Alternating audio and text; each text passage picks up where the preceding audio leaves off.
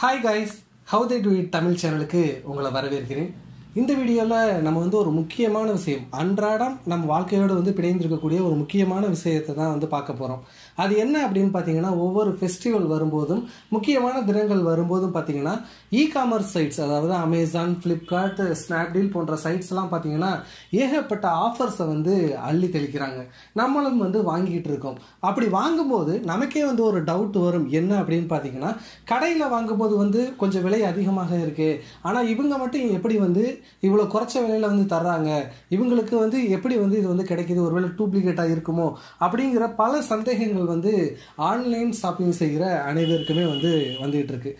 So இந்த வீடியோவில் நம்ம என்ன பார்க்க போகிறோம் அப்படின்னு பார்த்தீங்கன்னா, எப்படி அமேசான், ஃப்ளிப்கார்ட், அது ஸ்னாப்டீல் போன்ற இ-காமர்ஸ் சைட்ஸ் எல்லாம் எப்படி இந்த ஆஃபர்களை தர்றாங்க, எப்படி இவ்வளவு விலை மலிவாக தர்றாங்க அப்படிங்கிறதுக்கான ரீசன்ஸை தான் இந்த வீடியோவில் நம்ம பார்க்க போகிறோம். ஃபர்ஸ்ட் ரீசன் என்ன அப்படின்னு பார்த்தீங்கன்னா, இப்போ Vasanth and go, Saravana stores அது மாதிரி கடைகள் இருக்குது அப்படின்னா, இந்த கடைகள் பார்த்தீங்கன்னா லொக்கேஷனில் ரெண்ட்டுக்கோ அல்லது சொந்த கட்டடமாகவே இருக்கலாம். ஸோ வாடகை அப்படிங்கிற ஒரு அம்சம் இருக்குது. இவங்க பார்த்தீங்கன்னா ஒரு கடை அப்படிங்கிற ஒரு ஒன்றை வச்சிருப்பாங்க. அதே மாதிரி அங்கே வேலை செய்கிற ஆட்கள் இருப்பாங்க. ஸோ கடையில் வேலை செய்கிற ஆட்கள் ப்ளஸ் அந்த ரெண்ட்டு, இது ரெண்டுக்குமே சேர்த்து விலையில் சற்று உயர்வை செய்ய வேண்டிய கட்டாயம் பார்த்தீங்கன்னா கடை வைத்திருக்கவர்களுக்கு முக்கியமாக இருக்குது. ஸோ இது ஃபர்ஸ்ட் ரீசன். இது இந்த இ-காமர்ஸ் சைட்ஸுகளுக்கு கிடையாது. இவங்களுக்கு பார்த்தீங்கன்னா தனித்தனியாக, ஏன்னா இப்போ பார்த்தீங்கன்னா அமேசானில் காய்கறி பழங்களை தவிர மற்ற எல்லா பொருட்களையுமே நம்மளால் வாங்க முடியுது. அப்படிங்கும்போது அவங்க ஒரு ஸ்டோர்ஸை இப்போ சென்னை அது மாதிரி சென்னையில் இன்னொரு இடம் அப்படி இப்படின்னு ஓப்பன் பண்ணிகிட்டே போனாங்க அப்படின்னா ஏகப்பட்ட இடங்கள்ல மிகப்பெரிய கடைகள் திறக்க வேண்டியிருக்கும். ஆனால் இவங்க அதை எதுவுமே செய்கிறது இல்லை. ஸோ இவங்களுக்கு ஸ்டோர்ஸ் அப்படிங்கிற ஒன்று இல்லை. ஸோ ரெண்ட் அப்படிங்கிற ஒரு விஷயம் கட் ஆயிருது. அதே மாதிரி ஆட்டோமேட்டிக்காக அங்கே வேலை செய்கிற ஆட்கள் அப்படிங்கிறதும் இல்லாமல் போகிறதுனால ஸோ இந்த ரெண்டு இதையுமே அவங்க ப்ரைஸில் ஆட் பண்ண தேவை இருக்கிறது இல்லை.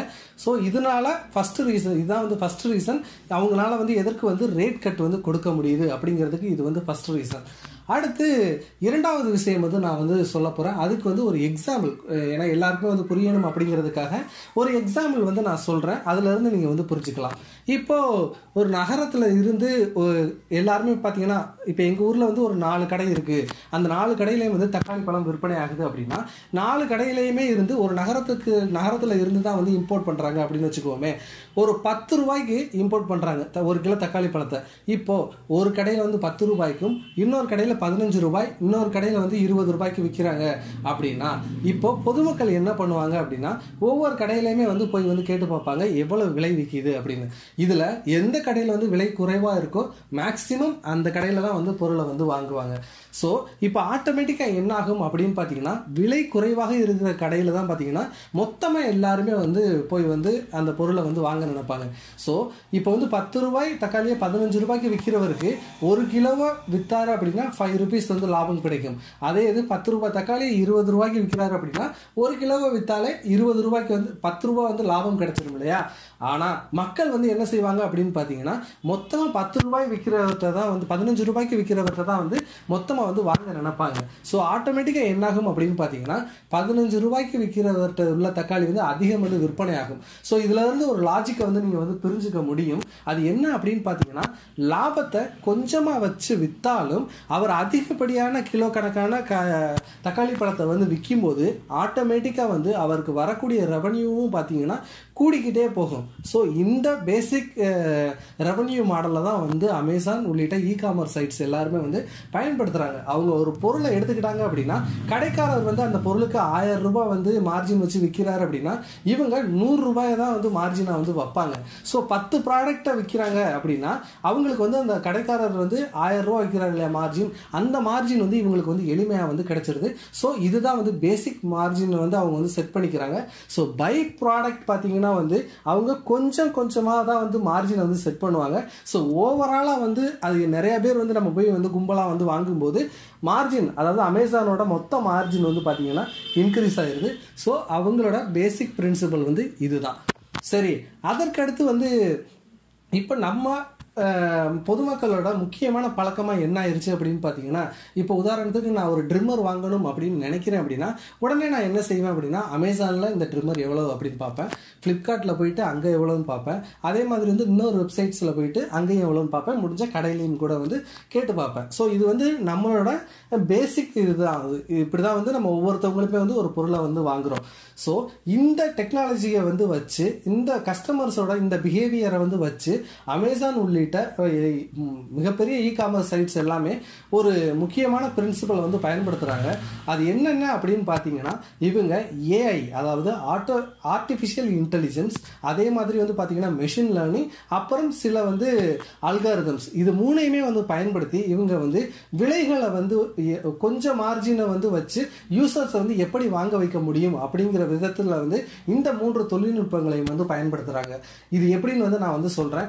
இப்போ ஒரு ட்ரிம்மர் வந்து 1000 ரூபீஸுக்கு அமேசானில் வச்சுருக்காங்க அப்படின்னா, இப்போ வந்து ஃப்ளிப்கார்ட்டில் வந்து 1100க்கு இருக்குன்னா, இவங்க வந்து அமேசானில் இருந்து வந்து மேனுவலாக போயிட்டு ஃப்ளிப்கார்ட்டில் வந்து எவ்வளோ விற்கிது, ஸ்னாப்டீலில் வந்து எவ்வளோ விற்கிது அப்படின்லாம் வந்து பார்க்குறது கிடையாது. அமேசான் உள்ளிட்ட இ-காமர்ஸ் சைட்ஸ் எல்லாம் வந்து என்ன பண்ணுறாங்க அப்படின்னா, பாட்ஸை வந்து யூஸ் பண்ணுவாங்க. அந்த பாட்ஸோட வேலை என்ன அப்படின்னு பார்த்தீங்கன்னா, இது நம்மளோட ப்ராடக்ட் மற்ற இணையதளங்கள்ல எல்லாம் வந்து எவ்வளவுக்கு வந்து விற்பனை ஆகுது அப்படிங்கிறத வந்து தேடி கண்டுபிடிச்சு அதை வந்து அந்த டேட்டாஸ் எல்லாம் வந்து கேதர் பண்ணுறது தான் பார்த்தீங்கன்னா இந்த பாட்ஸோட வேலை. ஸோ இந்த பாட்ஸுக்கு வந்து அந்த டேட்டாவை கலெக்ட் பண்ணும். So artificial intelligence plus machine learning, இது இந்த ப்ளஸ் அல்காரிதம், இந்த மூன்றும் சேர்ந்து என்ன செய்யும் அப்படின்னு பார்த்தீங்கன்னா, நம்ம ஒவ்வொருத்தவங்களோட யூசர்ஸோட பிஹேவியரை வந்து செக் பண்ணி பார்க்கும். ஏன்னா நம்ம ஒவ்வொரு முறையும் வந்து அமேசான் சைட்ஸ் போகிறத வந்து அமேசானில் வந்து பேக்எண்டில் வந்து டேட்டா வந்து எடுத்து நம்மளை வந்து மானிட்டர் பண்ணுவாங்க. அதே மாதிரி வந்து வேறு சைட்ஸுக்கு போகும்போதும் அங்கிருந்து வந்து டேட்டாக்களை வந்து கலெக்ட் பண்ணி, ஸோ அவங்கள்ட்ட வந்து ஒரு பிக் டேட்டா இருக்கும். நம்ம எப்போ வந்து ஆன்லைனுக்கு போகிறோம், நம்ம வந்து எப்படியெல்லாம் ஆஃபர்ஸ் கொடுத்தா நம்ம வந்து வாங்குவோம், நம்ம இதுக்கு முன்னாடி வந்து எப்போ வந்து வாங்கியிருக்கோம், ஸோ எல்லா டேட்டாஸுமே பார்த்தீங்கன்னா இவங்கள்ட்ட வந்து இருக்கும். அதுக்கு பேர் தான் வந்து பிக் டேட்டா அப்படின்னு சொல்லுவோம். ஸோ இந்த பிக் டேட்டாவை அனலைஸ் பண்ணி artificial intelligence plus machine learning plus some algorithms, இந்த 3 விஷயங்களையும் பயன்படுத்தி ஒரு பொருளோட விலையை வந்து இவங்க வந்து தீர்மானிப்பாங்க. நீங்கள் வந்து பார்த்துருக்கலாம் அமேசான் உள்ளிட்ட இணையதளங்களில், நீங்கள் வந்து ஒரு பொருளோட விலை வந்து எவ்வளோன்னு சொல்லி கொஞ்சம் நேரத்துக்கு முன்னாடி தான் பார்த்துருப்பீங்க. 1000 ரூபீஸ் இருக்குது அப்படின்னா இன்னும் கொஞ்சம் நேரம் கழிச்சு வந்து போய் பார்த்துருப்பீங்க, அது வந்து 980, அதே மாதிரி வந்து 960, இல்லைன்னா அடுத்த நாள் வந்து பார்த்தீங்கன்னா 900, இந்த மாதிரி வந்து விலை வந்து மாறி மாறி வந்து காட்டும். ஸோ இதுக்கெல்லாம் என்ன ரீசன்ஸ்?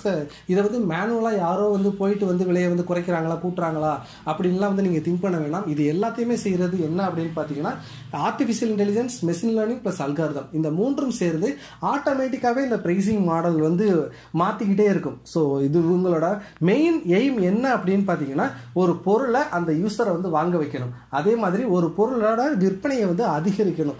அதே மாதிரி அமேசானுக்கு வந்து மார்ஜின், அதாவது பொருள் வந்து லாஸில் வந்து வித்துறக்கூடாது, மார்ஜின் வந்து எந்த அளவுக்கு வந்து குறைக்க முடியும்னு அவங்களுக்கு வந்து தெரியும். ஸோ அந்த அளவுக்கு வந்து குறைச்சாவது அந்த பொருளோட விற்பனை வந்து கூட்டுறது. ஸோ இதெல்லாம் வந்து கான்செப்டாக வச்சுக்கிட்டு தான் வந்து பொருளுக்கு வந்து ஆட்டோமேட்டிக்காக வந்து விலையை வந்து நிர்ணயிக்கிறதுக்கு மிகப்பெரிய தொழில்நுட்பங்களை வந்து இந்த மாதிரியான இ-காமர்ஸ் சைட்ஸ் வந்து போட்டி போட்டு வந்து செயல்படுத்துகிறாங்க. ஸோ நிச்சயமாக இதனால தான் வந்து பார்த்தீங்கன்னா இவங்களுக்கு கடைகளில் விற்பதை காட்டிலும் வந்து இவங்க வந்து ரொம்ப ரொம்ப ரொம்ப ரொம்ப வந்து விலை குறைவாக வந்து விற்கிறாங்க.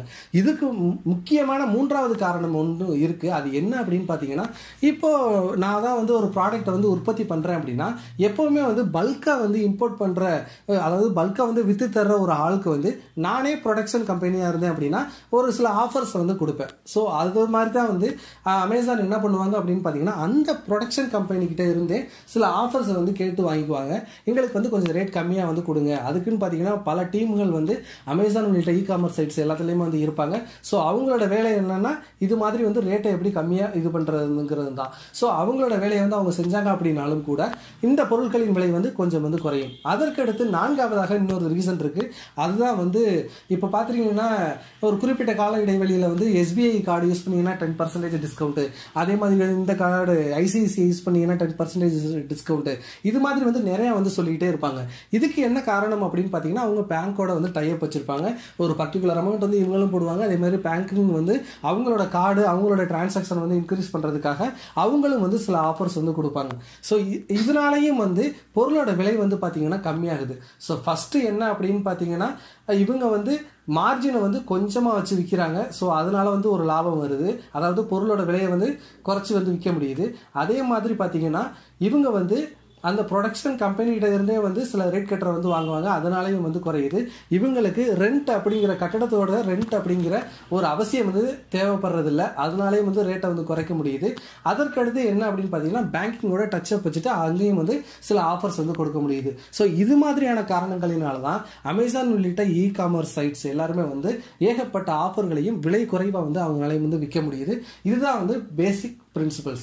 ஸோ இது நிச்சயமாக இந்த வீடியோவை வந்து பார்க்கும்போது நெக்ஸ்ட் டைம் வந்து நீங்கள் ஒரு ஆன்லைனில் வந்து ஷாப்பிங் பண்ணும்போது எதுக்கு இவ்வளவு ரேட் வந்து கம்மியாக கொடுக்குறாங்க அப்படிங்கிறதுக்கான ரீசன் வந்து உங்களுக்கு வந்து புரிஞ்சிருக்கும் அப்படின்னு நான் நம்புகிறேன். இந்த வீடியோ உங்களுக்கு வந்து யூஸ்ஃபுல்லாக இருந்துருந்துச்சு அப்படின்னா உங்கள் நண்பர்களுக்கு வந்து இதை வந்து ஷேர் பண்ணுங்கள். தொடர்ச்சியாக இது மாதிரியான வீடியோக்களை வந்து பார்ப்பதற்கு நம்ம have they to it Tamil channel வந்து சப்ஸ்கிரைப் பண்ணுங்கள். உங்களுக்கு ஏதாவது டவுட் இருந்துச்சு இல்லை நான் ஏதாவது சேஞ்சஸ் பண்ணணும் அப்படின்னாலும் அதை கமெண்ட் செக்ஷனில் மறக்காமல் போடுங்க. தேங்க்யூ ஸோ மச் ஃபார் வாட்சிங். நான் உங்கள் Sridharan. Thank you. Hi guys.